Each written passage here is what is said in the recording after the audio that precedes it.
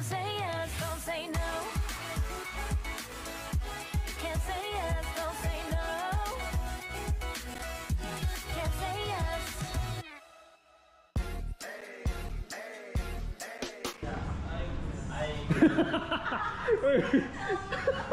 So now I'm with my team. I've been asked to set up the arena. So yeah, let's just go set up the arena. Yay!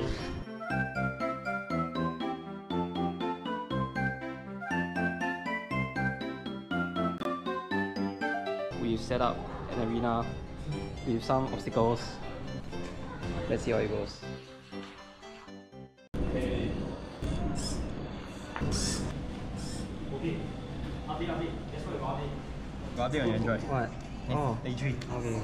I'm very happy. Hello.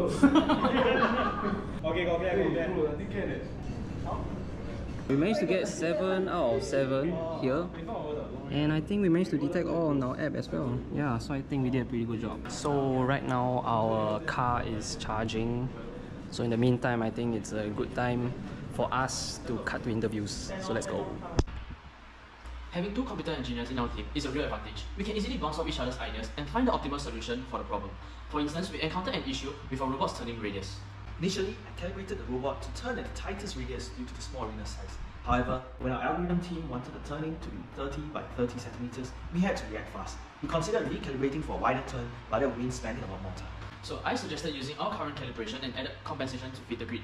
This way, we avoided deadlocks and the rest of the team could continue to test their software components and come up with the solution of the wider turn. Apart from working with each other, we also bounced off ideas with the Raspberry Pi team of VALENCINO, who was integral to link different parts of the group together. One of my main challenges is translating high-level commands from the pathfinding algorithm into something our STM controller can understand. The STM team used the keyboard as a reference for movement protocol, so WASD for the cardinal movements. On the other hand, the algorithm uses JSON commands like move forward with a certain distance and turning that is in some degrees, meaning that I had to translate these movements correctly for STM to understand. Another challenge I faced was figuring out the inter-process communication, as I was using the multi-processing library to run microprocessors. I needed to ensure that the pipelines that I built were flowing to the right places and whether the libraries I used were actually compatible with multiprocessing as well. Firstly, I had crowdsourced the collection of about 6,000 images. Then, as the task may also be indoor or outdoor, I had augmented my dataset to account for this varying brightness, noise, exposure, blur, and even rotations due to the uneven floor surface. And as a result, there were more than 14,000 images to train. Finally, for object detection, I had used YOLO V8, which is an anchor-free object detector. Some training parameters here will be importantly to set the flip LR and flip UD to be 0. And because this will ensure that your images are not mirrored left, right, or up, down. We developed a simulator that allows us to test our algorithm on different courses. We use a WebSocket API to communicate with both the simulator and the real robot. Our algorithm has two phases, high-level path and low-level path. The high-level path decides the order to visit obstacles. We use the Hamilton path algorithm to find the optimal sequence. The low-level path decides how to visit an obstacle. We started with Dublin's paths, then changed to Reg paths. For it allowed for very efficient routes, it caused issues with hardware calibration. Therefore, we switched to state lattice graphs that restricted the robot to easily testable movements. For the Android module, we created an app that serves as a remote control to our robot. The app has various steps that allows us to send messages to and through the RPi, set up the arena, and manually control the robot. We also have a separate interface that allows us to connect with other devices via Bluetooth. It wasn't long later that we had to execute task 1. Start, you say stop when you're okay?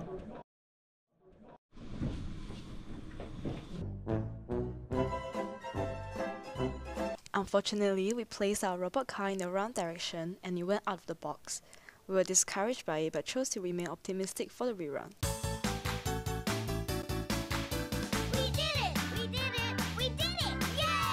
Everyone was overjoyed that our rerun was a complete success. Mistakes were made, but we had to move on. Now, on to week 9. Hey guys, so this is week 9. This is our final prep. We already have some calibration done. We're just like fine-tuning lah. So we try to test everything practically. Yes, that's right. End-to-end testing. We're just swapping the position. Hopefully it will improve the accuracy of the robot. We just rotated the sensor, we add a spacer over here. If we put it the same way with the cables facing up, it will actually look to the back. Unfortunately, our ultrasound sensor was unable to detect the second obstacle. This led us to be disqualified from the second task. But hey, you win some and you lose some. This has been one of the most draining and time-consuming modules that SCSE has ever created. but it's the time that we've spent together that has made us closer as groupmates and as friends.